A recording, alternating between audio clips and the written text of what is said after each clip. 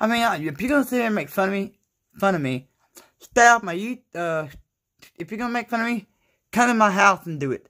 Don't do it on Snapchat, because that was the wrong thing to do. Because I don't appreciate people making fun of me. I can't help that I'm disabled. I was born this way.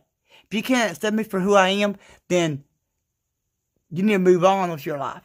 I was born this way. I can't help it. God made me this way. God made me this way. I cannot help it. So, if you want to sit here and make fun of me, say it to my face. Not on Snapchat, not on Messenger, nowhere, not even on my number. Come to my house and say it to my face. Because I don't appreciate that. I don't appreciate that one damn fucking bit.